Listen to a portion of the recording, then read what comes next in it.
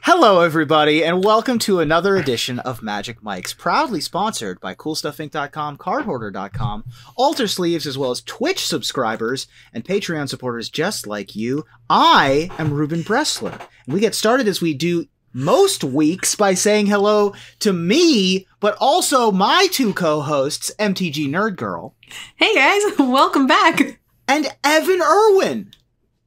Hi. Hello, everyone. Hey, I'm the Internet's Evan Irwin, and we're doing the whole show. We appreciate Amazing. that. Thank you, Ruben. If you missed our pre-show, subscribers to this channel get access to our Not Safe for Work version early. And this week, you got access to it also. And with that, we kick it off with our first pick and our giveaway. Get your chance at $50 worth of anything at CoolStuffInc.com by typing !raffle in the chat, but subscribe first to get 2 chances to win, and support your favorite streamer with your suggestions at the end of the show to see who we raid tonight. That is thanks to our sponsor, CoolStuffInc.com, where you can find cool stuff in stock every day. Wow. All right. Like a professional. Like a champion. Well done. Incredible. Incredible. Well, our first pick this week, officially, one more time for the Gipper, is the Magic 30 Roundup. The Magic 30 details. This is the weekend of Halloween, showing up in Vegas. Lots of people have gnashed teeth over how expensive it is to go, and how, you know, there's the flights are expensive and the hotels are expensive and so on.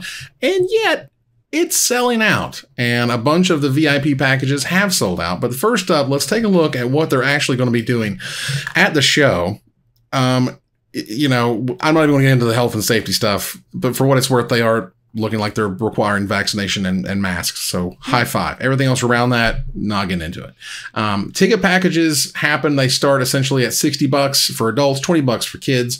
The promo cards include a foil etched arcane signet. I swear it's not the Infinity Gauntlet. I mean, it is cool, though. But it's close. It does look dope. Does look very cool. Super dope. There is a special Richard Garfield PhD, originally from Unglued, back in action with a 30-year stamp. I love that. What a good choice. Nice. And a good old-fashioned Soul Ring, which is nice. But yeah, so they've got different various packages, weekend packages and things, VIP packages, which are also cool.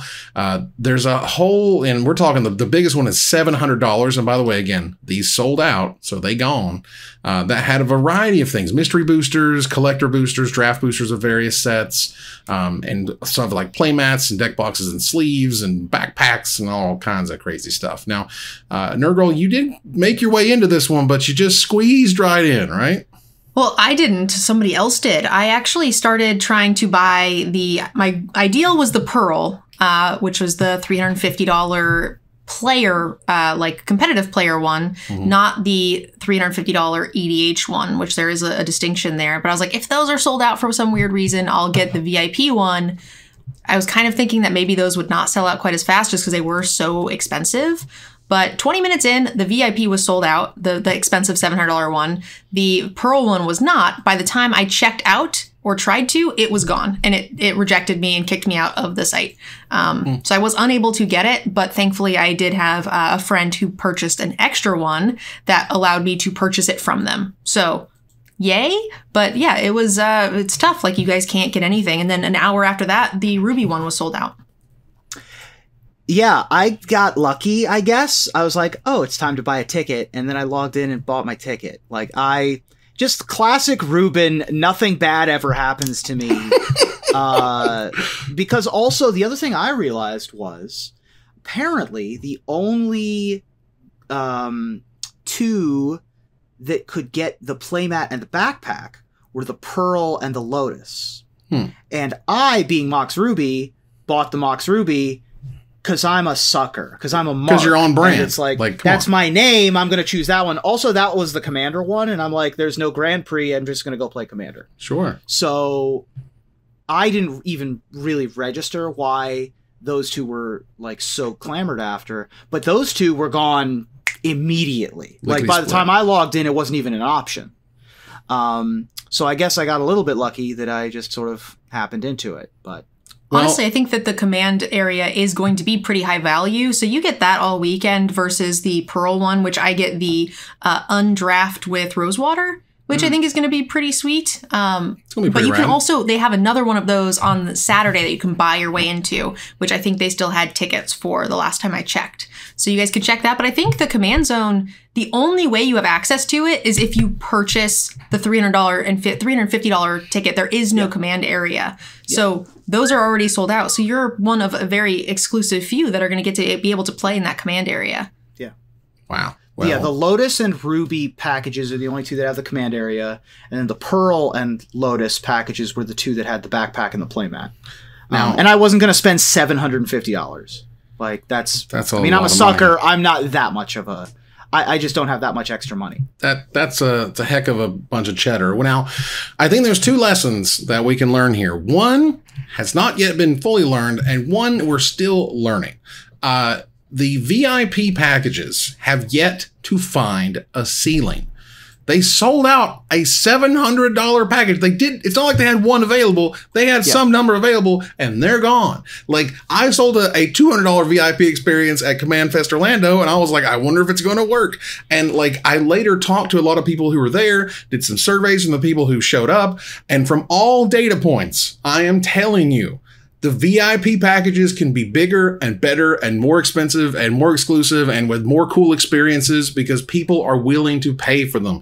People have been shut in for years and they're just dying to do something cool. A lot of the people in the Magic space or the nerd space have lots of extra, minute money that they'd be happy to spend on a really cool, unique experience. And I think that's what we found here. Still $700 gone like that. Just instantly. The value is here, though. Like, as it should be. You want to some napkin math, and it looks like this is worth that. I'm not saying that that it's not sort of worth it. What I'm saying is you can make packages that are worth $1,000+, and I think they would absolutely sell. I 100% believe it. Okay, here we go.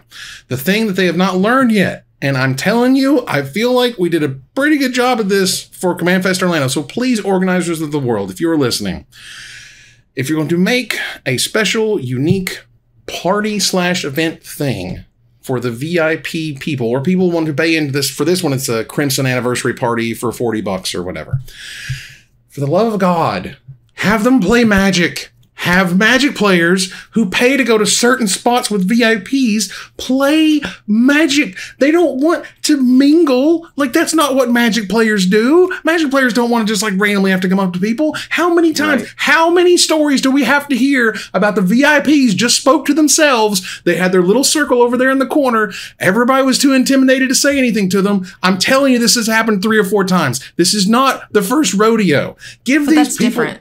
I understand, but like in terms of like what they want to do, in terms of like, making a nightclub or something, a party experience, let them play Magic. Let them play Magic. I'm telling you. You can't play Magic at a VIP section. And also, I think then the thing that you're kind else. of... But what you're describing is a situation where you paid for the VIP and there is a VIP event for you to go into that is not exactly what you paid for. Like you bought a VIP badge so you can go into the special area, go into the special Magic events, and there also is this party you're not really a party person. This is a completely separate ticket for something for mingling. Only people buying this are interested in mingling. Like if you want to go play Magic, you could just stay in the hall. There's a 7 o'clock event that's going to run way past this the start time for this. And so it's a lot different. The value on the $40 event seems there. I don't know. I mean, it's not an open bar situation, so it's not that crazy. But, I don't really know any details about the party either. All I know is I'm already in Vegas, so I'm just not going to go to that party.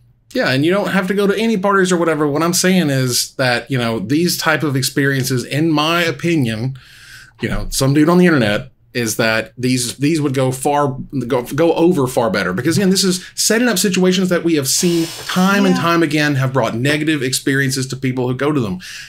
That's just what I see every time. I think that you're conflating, because this is intended to be a party. This is intended to be a party, not intended to be a Magic event. Isn't it? Right? It's during Magic 30? The Crimson thing is a party that happens at a Magic event. It's not a Magic event happening at a Magic event. I feel it's like also not associated with the VIP badge. Like it's not It's not, this is the thing you buy the VIP badge for. This is an additional ticket. I understand that I kind of presented it poorly, but what I'm trying to say is if you're trying to hold a special party event thing, having them give them something to do. Like, all right. That's all I wanted to say. Whatever. It's fine. Well, as long as you acknowledge you presented it poorly. I presented it poorly. That's things that happened in my life. All right. Okay. So things I can complain about because, boy, I love doing that. So we have here a special secret lair that you can only purchase as part of there's an event kind of thing at home you can kind of do or whatever, and it's little Giri, the secret lair for this one. Let me pull it up on the screen here. So yeah, this is it's only in foil. And you can get it either through packages for the event, or again, you can buy it as part of the festival in a box while supplies last and things. You can buy it at the event too, right? I believe so. And we'll talk about this virtual ticket thing here in a second. But what my point was, this is the 30th anniversary. Okay, this is 30 years of Magic, of history, of play, of classic, just from the old school, from the Silver Age to the Golden Age to the Modern Age, what have you. And on your 30th anniversary event, you had the Rice Ball be the character on these random cards that randomly are random. It's pretty random. Last Chance is a $50, will soon be less, portal card because that's where they wanted to put some money in it. Vandal Blast, Curiosity, Greed, and Peak are worth $0, maybe a dime or two. And yes, there'll be a few dollars because they're secret lair. I get it. But, again, at the end of the day, I'm like, what in the hell does this have to do with 30th anniversary anything? I just don't get it.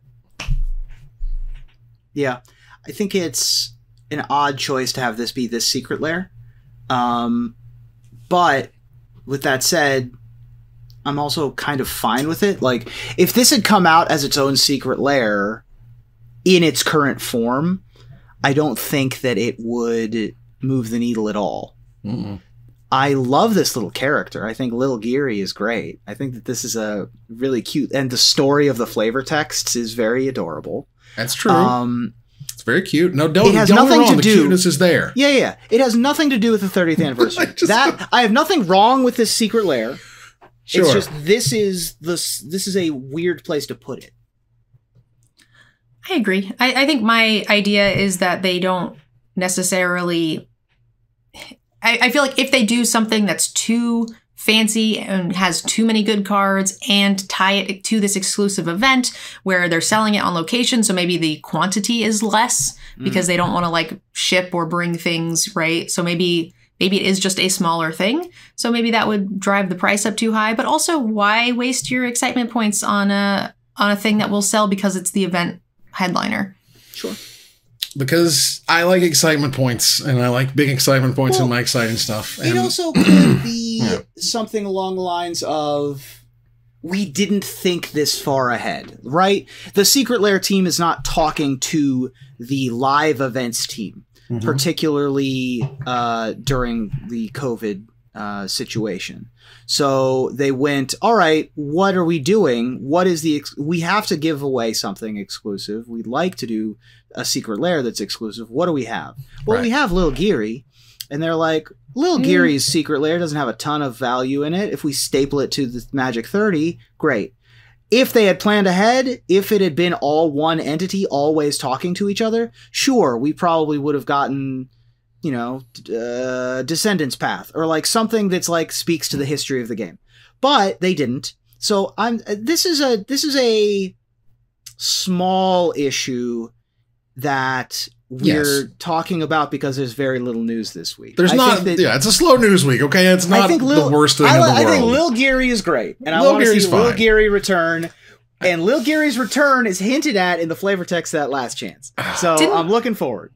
Didn't one of the Kamigawa altars or promos have like a little food character very similar where the character was running around on rooftops? Am I going crazy? Didn't we have something very similar? I don't remember quite honestly, but again, running around on rooftops. I don't recall. That explanation sounds like literally every explanation we've generally gotten from Wizards is that, right hand wasn't talking to the left hand. When they finally did, they scrambled. Sure, man. And whatever. And maybe it's not. I don't know. I just think it's really weird. 30 years out, we choose the rice ball.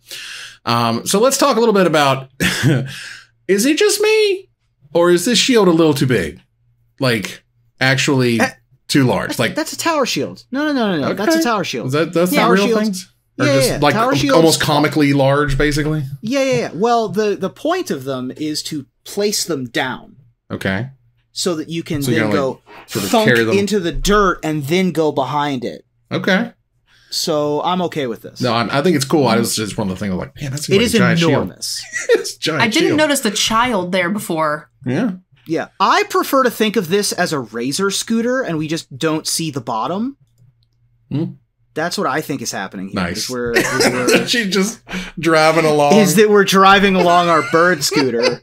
Yeah, that's what I hope is happening. So Maverick Girl just saved me. The little Onigiri character is from the Forgotten Realms. There was a couple of promos where he's running around on the rooftops and doing some cool stuff. Yeah. So I'm wondering if because this is the current arena set for the D&D Forgotten Realms, maybe that's one of the reasons they decided to revisit this character. Yeah, this was from the Love Your LGS 2021 promos exclusively in Japanese for Orb of Dragonkind. Yeah, Yep. Orb of Dragonkind. So that's pretty neat. And they're probably $1 million if you want to get them. I But love this character. we never know. He's very cute. Very, very And very delicious. Yes. cute, I bet. But the unique deck box and the playmats and whatnot are super duper rad. And I love pins. So there's a pin. Always got to be a pin. And the super cool backpack, which has like all the different words that talk about the different colors around the outside of the Pentagon, which is really neat. Yeah, my big regret of not getting Pearl or Lotus is the backpack. I really would like the backpack. That would be very rad. I will maybe hook you up with mine because I think that backpack's ugly. Really? It's kind of ugly. Okay. Like this right here is kind of the little... Like when I was counting up the value of it and I was like, $20, whatever. Don't care about this backpack. I think the word I would use is it's a little gaudy. It doesn't really mesh well with its material. It doesn't, Sure.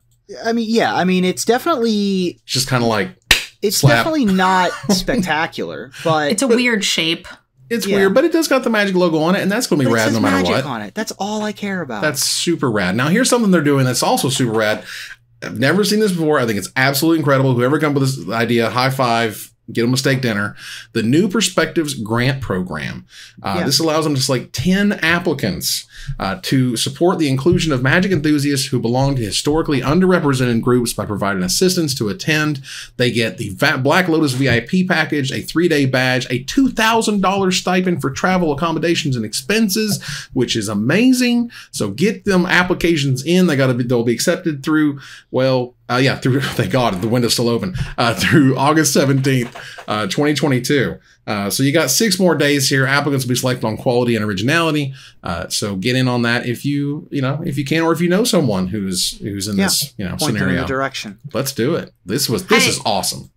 I agree. I was a little surprised there was some bad feelings on social media about how getting people of underrepresented groups to compete against each other as opposed to like offering some like general support at like maybe discounted tickets or something like that for to actually bring in more people, because like bringing 10 people in isn't like great, I guess, to the general population. I agree with you, Evan. I think that like this is sort of scholarship-esque, and I love that they decided to do this. But yeah, I was really surprised. There was a lot of kind of like hurt feelings in the community. Well, that seems really odd because this to me is a $27,000 expenditure here. $750, 10 of those and 10 2K stipends. That stuff adds up quick. So that's where your mouth is type stuff. I think this is a no good deed goes unpunished situation where they were going to have to take their lumps of taking, I don't like how this $100 bill is folded situation. Like, I understand that... We've been there. Yeah, I agree that there is some competition to be had here, but also it's Magic. Yeah. And, there's, of course, other cool things to be doing.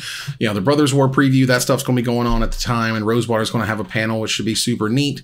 There's the party I ranted about already. And the Magic 30 Championship is also going to be there. That's going to be absolutely ridiculous, culminating in a beta Rochester draft. Yeah, that's wild. And for it to be this far down in the description is wild, but... Yeah, the championship top 8, the first place gets a beta booster, 2nd through 4th gets an Arabian Nights booster, and 5th through 8th gets an Antiquities and an English Legends booster. That's amazing. Like, I love this. Wizards can flex so hard with the older, packs of stuff because they have older packs of stuff. And they can use them for events just like this one. I thought that was brilliant. I think this is really great. The list of events, even the ones that are like side events that you guys can still sign up for, is actually really cool. They have throwback drafts all throughout. Like once you buy your ticket, you can actually log in and it'll give you a breakdown of every single hour of every day and what events there are. Throwback Zendikar, throwback Innistrad, like everything you could possibly want, really. Mm-hmm. And they range between $20 and $200 for a draft or whatever, depending on the set. But yeah, there's a lot going on. Yeah, I mean, all the way back to Scars of Mirrodin block and Battle for Zendikar block is, pretty fantastic to have fun with. So there's going to be the last bit here is the virtual ticket package. If you wanted to spend $30, you get an arena avatar, you get an arena entry token, an online event entry token, virtual Q&A with Rosewater and Garfield, and access to merchandise exclusive to Magic 30.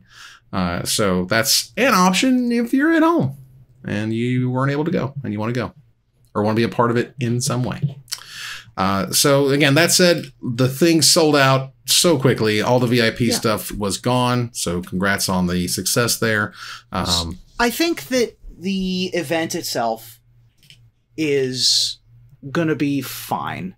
Mm-hmm. I'm upset at the just dearth, honestly, of guests. There's a fraction of what I would expect from a Magic event. And for it to be a 30th anniversary event as marketed, and for the guest list to be so small of like 7 artists and like 5 guests or whatever, is shocking. I also am not surprised that everything sold out because it's the only game in town. Like, when you have something like this, it could have been the ball pit meme and people would still go to it. Could be DashCon. It's not nearly that bad, right? There's still lots of cool things happening. Obviously, there are missteps here, right? Obviously, it seems like none of the hands were talking to what the other hands were doing, and so we kind of have a little bit of a slapdash event. GP Vegas the first, this is not, right? Does not seem like it's the must-go-to event of the all-time. Right. But it's going to be good. Like, this is going to be a solid B- event, and I'm willing to be surprised. I'm honestly surprised, selfishly so, that the content creators and artists and things are not more prominently featured. Just because this is a 30th anniversary, I would think would want to celebrate the community and all of those things. And if I was not a content creator, not an artist or anything, that would be one of my major things I would want to do. Like, this is the biggest event Magic is going to host. I want to go see and meet these people. Mm-hmm. And the fact that a lot of the content creators can't even get tickets is kind of insane.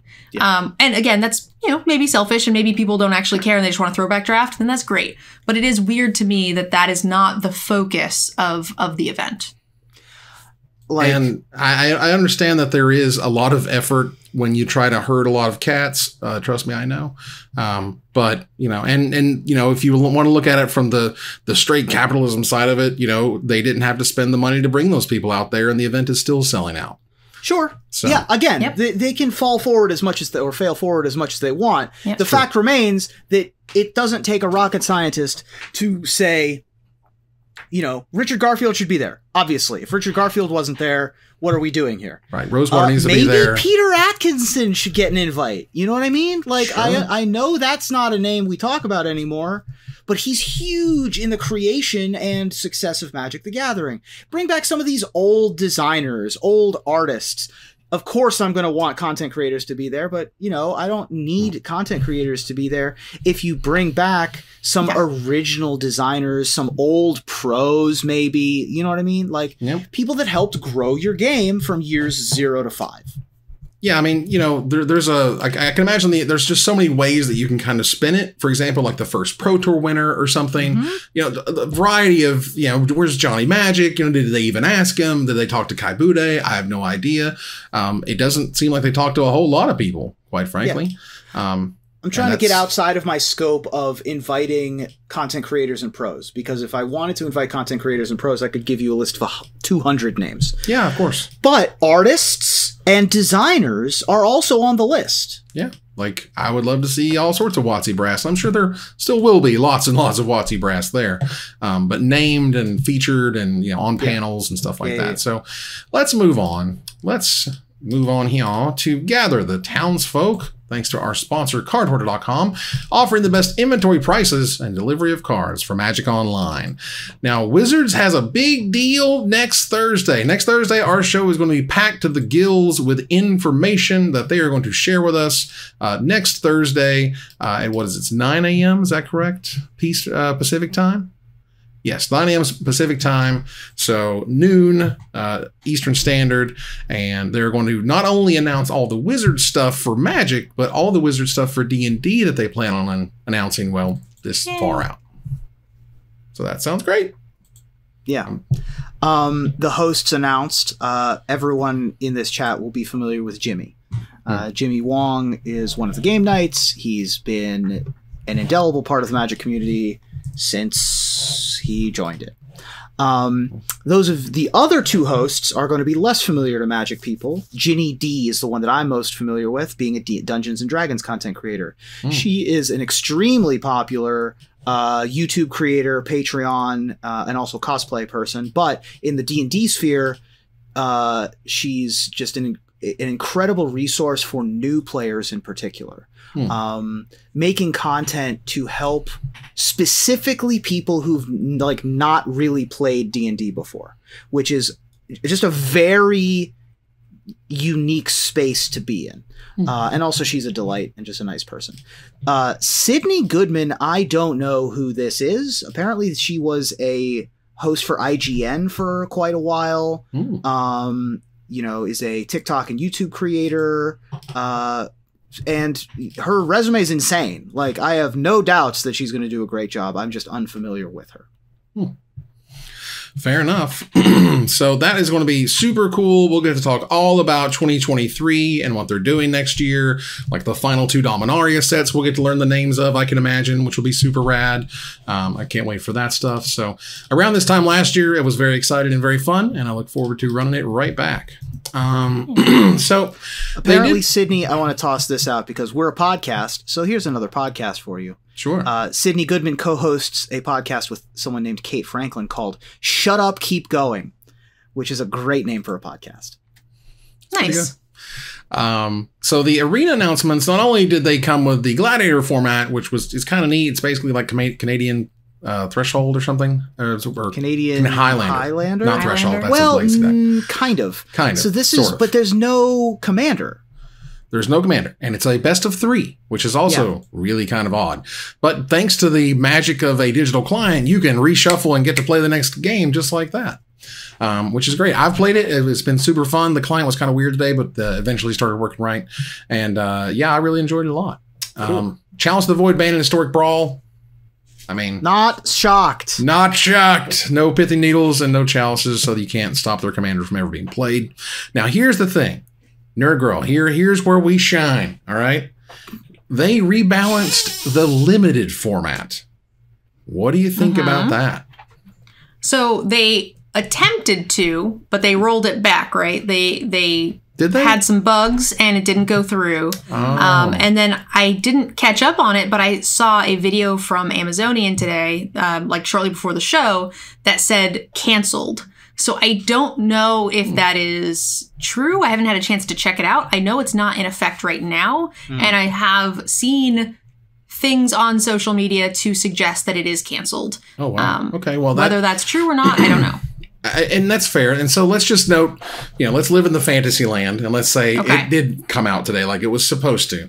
It is very well known by all the trackers that track the tracks that blue was completely terrible in this draft format of Baldur's Gate, historic Alchemy Horizons, whatever they call it.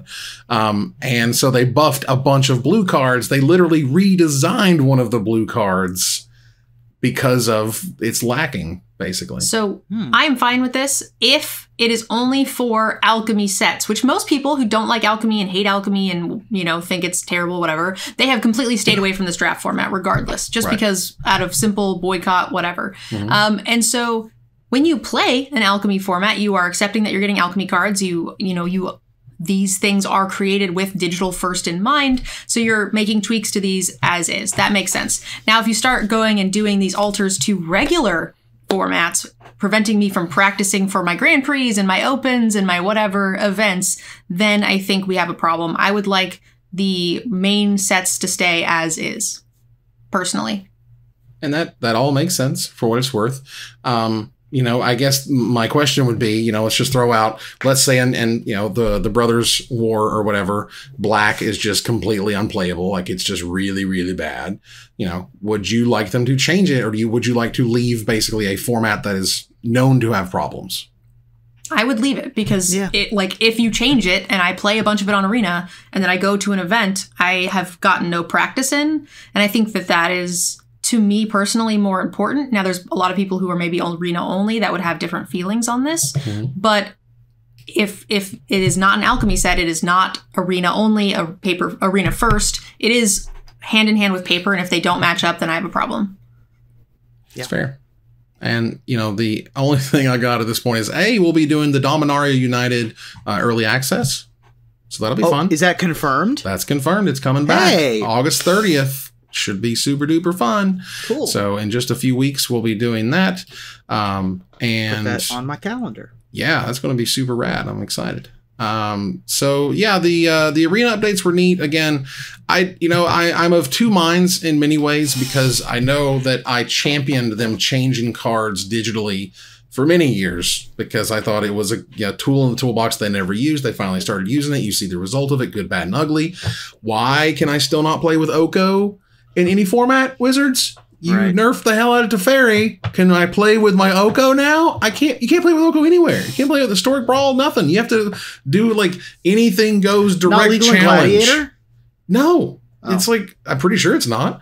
And so, it's just really weird and frustrating. But whatever, just let me play with my Okos. Let's move on here to... It's a valid point, but I mean, it's a card that it's not currently a problem, and I feel like Wizards has enough, it's like that little scene, Avatar The Last Airbender, where, he's putting out the little fires, and then the fires are spitting out, and he's, trying to put them all out. So, that is not currently a fire. I feel like we have a lot of little fires. Well, it's not a problem because you can't play with it. They tried to rebalance it in that one little event and then nothing else. And you're like, but why? Just make it cost 5. I don't care. I just want to have it as an option. It's really weird. I want to talk about the psychology behind why you want to play with Oko so much. Because it's a cool card. It's a cool Magic card that literally is off limits. There's nowhere, but everything goes direct challenge. Is it just because you can't play with it that you want to play with it? Yes. What will you do when you catch the bumper of the car you're chasing? I don't know. I'll build a deck. I'll get really scared. But either way, move on here to Desperate Ravings. Please check out our altar sleeves. Support the show by using the code MAGICMIKES at checkout for 5% off anything in the store, including a set of exclusive sleeves featuring the Magic Mikes crew at altersleeves.com/magicmikes. And the stickers.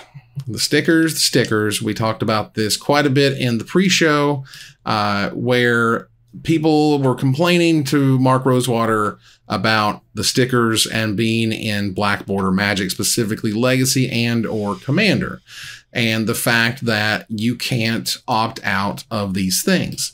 And there was a video by the professor this week, which was super interesting, that talked about, why would you take the silly jokey set and put it into a Black Border? And the narrative of they finished the whole set and then went back and changed the ones that could be technically legal in any Magic set and made those legal for Eternal play. Now, the disconnect seems to be as to why they did that. And, beyond, yes, it's nice to give players, things to play with. I think another core point of it was that silver bordered sets sell terribly. Like, they sell like crap. Like, their singles are garbage. They might sell sealed because of the lands, and that was a lot of times what sustained a lot of those sets was just the land sales. And the limited environment for the entertainment. Like, it's like you're buying a movie ticket. It wasn't until Unstable did that actually happen, right? Agreed. Like, the old formats were not The old two formats were bad. Play some unglued, sealed, and it's not great, and the idea that, there was no sort of thought as to secondary market value seems a little silly. In that it, that's not one of the factors, because I think it was absolutely a factor. Now, again, they're also mechanically could be in any set, great, but that doesn't mean there wasn't silverboard cards don't sell for crap. Maybe we could make them not sell for literally pennies, no matter what, And that's where we're at on the stickers. Good, bad, or ugly. Where are you guys at on it? I mean, the stickers, I think, is a separate thing from making them black border. So that I think they're making them black border so that they'll be played in constructed and like EDH and stuff like that. A lot of them are going to start being legal, which is a completely separate thing. I think the stickers themselves are great. Whether or not you should be bringing uncards into these other formats, I can't speak on because I don't have a lot of insight into Commander and what makes a healthy Commander format. But stickers feel unset to me. I would draft, if you had a blank card with a sticker on it that said First Strike and then one of all the different things, and you had creatures and they, you could stick stickers all over different, like if each creature had a sticker like blank and you could put whatever ability you drafted, this one sounds amazing. Like you have endless possibilities. I'm all for stickers and arm wrestling and confetti orbs and whatever nonsense you want to do. I'm happy to play with my hands off the table. Yeah, I'm here for it. Do you like squirrels? Great. High five. My favorite bit from Unstable was Squirrel Link. Yeah, Squirrel Link's very good. Squirrel Link's insane. I still have that promo somewhere. Do you? Yeah, so there's two conversations happening here, right? On the one hand, stickers. It's fair. I'm super medium on stickers until I see them in action. I am not nearly as sold that they will be good. I want to see them in action before I pass judgment because I've been wrong before, particularly when it comes to unsets.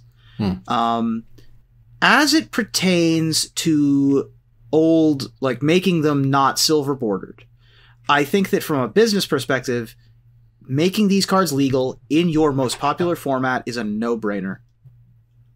That's it.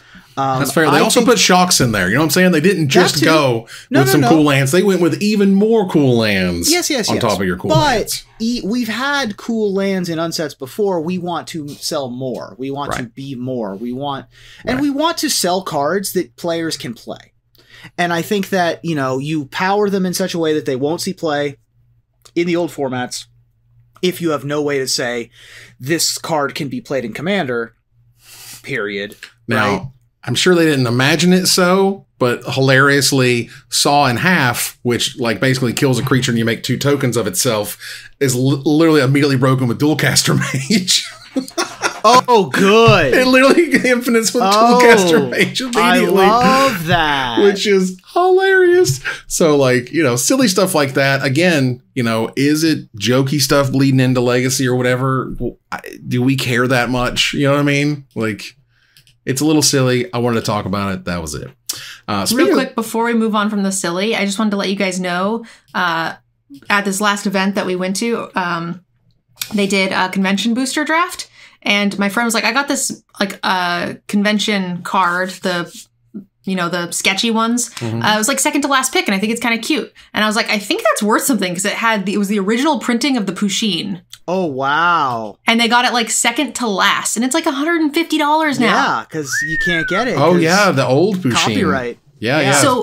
So it's weird that at the conventions, they're still using the original printing product. And the new boxes, which people are already in circulation and are already getting, is that Pusheen card is different. It's a different doodle. Correct. Yeah, because of copyright. Yeah. Well, and so there are boxes still being opened at conventions from Wizards that have the Pusheen. And it's a second to last pick, $150 bill.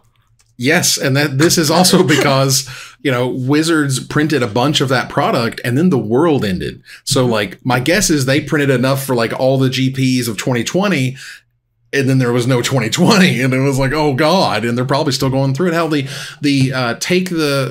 buy your own, what do you call it, Festival in a Box Magic 30 thing, which also sold out, gave you a full booster box of them. That's like $300 right there. Yeah. Yeah, it was a little insane. Wow.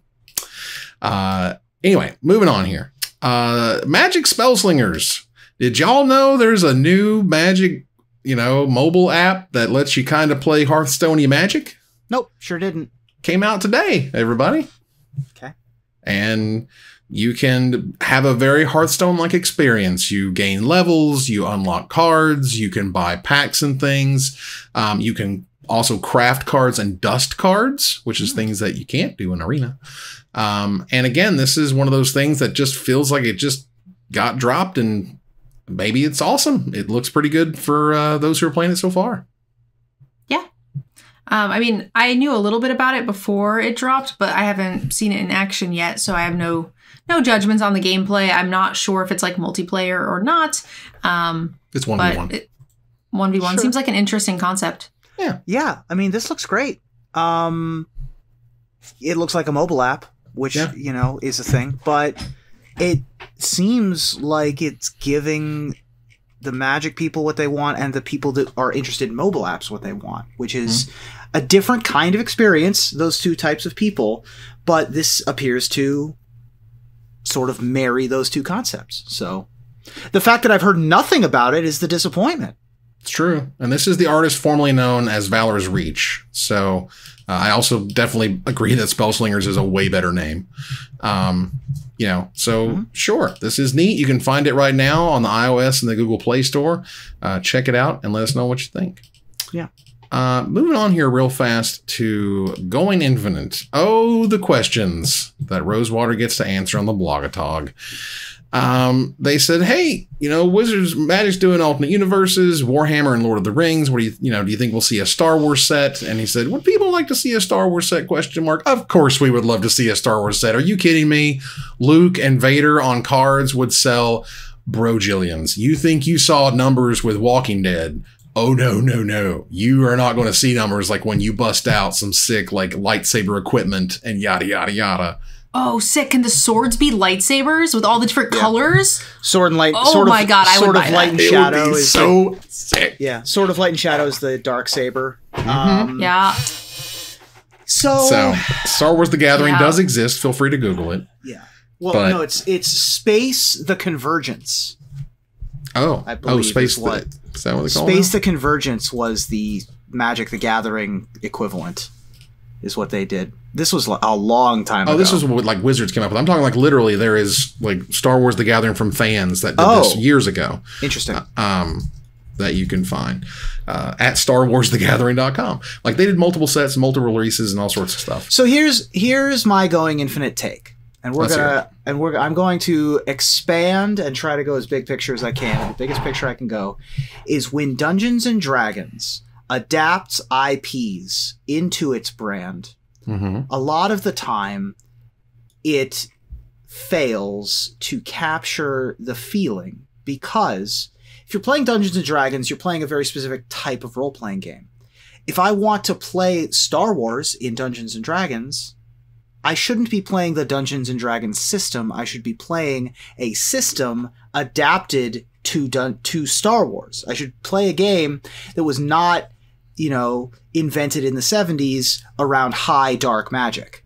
I should be playing a game where the Star Wars world is the central idea so that things match up better. Mechanics match up better. That's what they're doing now with Lord of the Rings, right? A 5th edition. Exactly. Lord of the Now, Rings. Lord of the Rings matches, right? Because Lord of the Rings and Dungeons & Dragons are the same thing. Yeah. It's high dark fantasy. There's elves, there's orcs, there's goblins, there's evil demons. Like, it's the same thing. Mm-hmm. But Star Wars is different, right? Like, so there was a couple years ago, people were like, so if you wanted to play Avatar: The Last Airbender in Dungeons and Dragons, how would you do it? Well, you wouldn't. You would just go play the Avatar: The Last Airbender role-playing game. I mean, you could, and like, Dungeons and Dragons is the role-playing game that most people know how to play, and it's the common tongue of card games, or of role-playing games. Yeah. But it doesn't mean that it's the right format. So that's why I'm concerned with Star Wars. If Star Wars comes to Magic the Gathering, and we are tapping mountains and There's plains, mountains in Star Wars. Plains? Yeah, there are mountains and forests and plains and swamps. Yes, but on Dagobah. Come on now, we got this. Great, but we're like, it's not a direct translation. Like, we're trying our hardest, and Street Fighter did a great job with this of translating Magic into an IP that didn't necessarily have that. Mm-hmm. I'm just concerned because it's not the same. It's just not the same language, in my opinion. I'm not concerned. I feel like they don't need to be the same language. You just need a hint. So you need the flavor. Like, you just need, the look, the feel. Like I said, if they just reprint cards or whatever and just make it look like a lightsaber, I feel like we have 13,000 arts for every single thing. If we just want to reskin some iconic cards in whatever the flavor of that month is, I'm fine with it. It's kind of a fan service. And I think there's a level, right? They did a secret lair with Vader and Luke and whatever, or they did a whole set of Star Wars, a whole release, just like Lord of the Rings is going to be next year. Mm-hmm. What's that going to look like, etc. Those are different levels. Magic, so D&D has its own place, which is Spelljammer. And Spelljammer is dope, but Spelljammer is D&D in space. Magic now has space, right? We have Unfinity. We have the traveling Astorium of Fun, which is great. But, yeah, so I guess my concern is... It's not a serious concern. Because obviously, you've got the most popular trading card game, you've got the biggest IP. It's not going to fail. Mm-hmm. It's just, could it be better? I think so. I mean, be better as in, like, I don't know, it's a better fit, quote unquote, for the worlds. But again, that's why Magic, I think, is insane, because you can adapt it to basically anything. I mean, wasn't there a Star Wars trading card game? Oh, yes.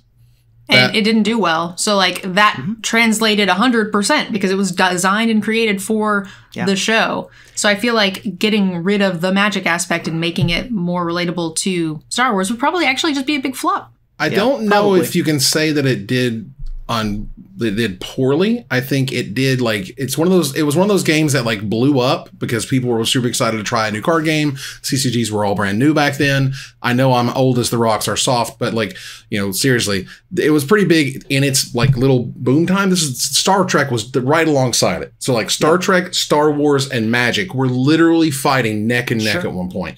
And Magic just basically outlasted them. Star Wars, I think they, like, lost the license or something, and it just died because it had to, not because no one was playing it, and it kind of went from there. Darth Vader used to be a $50 card in 1996. Like, it was. I mean, Star Wars would be great to come to Magic. I think that there are other IPs I'd prefer. But short story time. CGB is the reigning champ of the X-Files card game. Because he played at the championship at a convention, and then that was the last time they played it. It was just done. So he is the world champion of X-Files. So is that in his bio? I made him put it on his Twitter bio at one point. I don't know if he kept it. Oh my God. I feel like he should have. Somebody out there. He took it down. But yeah, it was there. Somebody out there is the stone cold best at SimCity trading card game. That is the factoid. I'm so glad I know that now, because if I ever bring the Newsning back and I ever do a joke about Covert Go Blue, it's the perfect I will say reigning X-Files card game world champion Covert Go Blue. Yeah, that's perfect. I don't know how he doesn't milk that so much. Like, that would just be like my personality at this point. Yeah. I don't understand. SimCity trading card game. Agreed. This is There was one thing that I loved to do more than anything else when I was going to Gen Con, which is to find the old CCG booth. There was always one, sometimes two, but always at least one, just jam-packed full of crap that nobody cares about anymore. The Harry Potter trading card game, the SimCity game, Deadlands or Deadwood, not Deadwood, it was that, the Western thing game.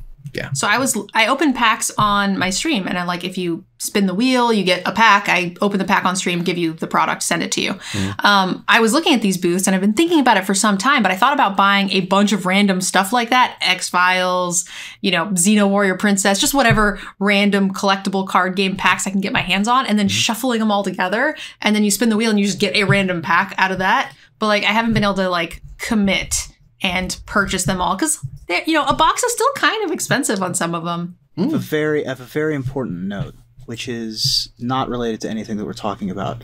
Post Malone is currently playing for $100,000, or Kyle is playing for $100,000, I think. And I was told there's a lot of giveaways associated with it. So when you're done here, you guys can go check that out. Jump over there. Yeah. Yeah.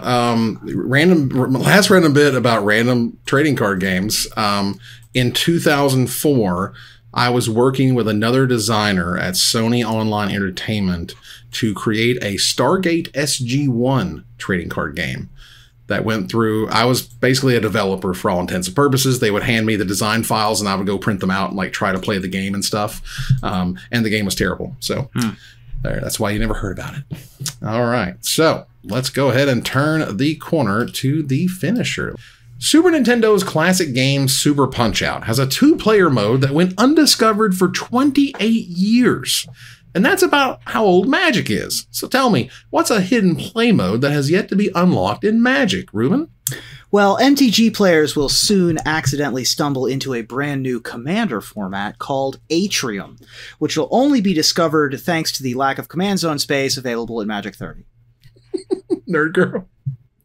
All right. Well, with Walking Dead, Stranger Things, Warhammer, Lord of the Rings, and Star Wars, not to mention My Little Pony, we're on the precipice of Magic's new format, Corporate Extended. Wow. We have Pauper, which is commons only, and we have Peasant, which is commons and uncommons, but now we have Bougie, which is a brand new format where mythics and rares can't be countered and Black Border duels can't be destroyed by Wasteland.